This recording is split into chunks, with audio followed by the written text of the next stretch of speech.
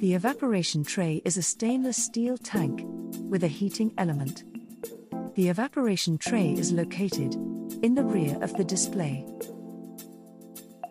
Access is by removing the rear ventilated panel. There are 4 posi-drive type screws to remove, 1 in each corner of the panel. Allow the evaporation tray to cool down, if hot.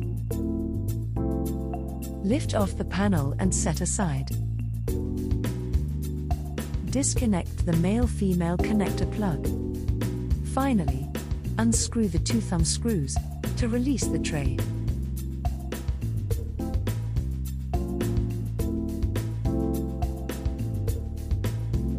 Turn the waste pipe upwards to lift out the tray. Replace the new tray and turn the waste pipe back downwards.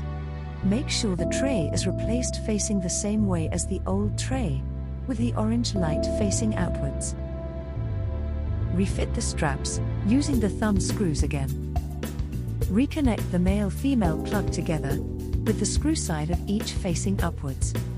If the unit is connected to a live electrical supply, the orange tray light will come on.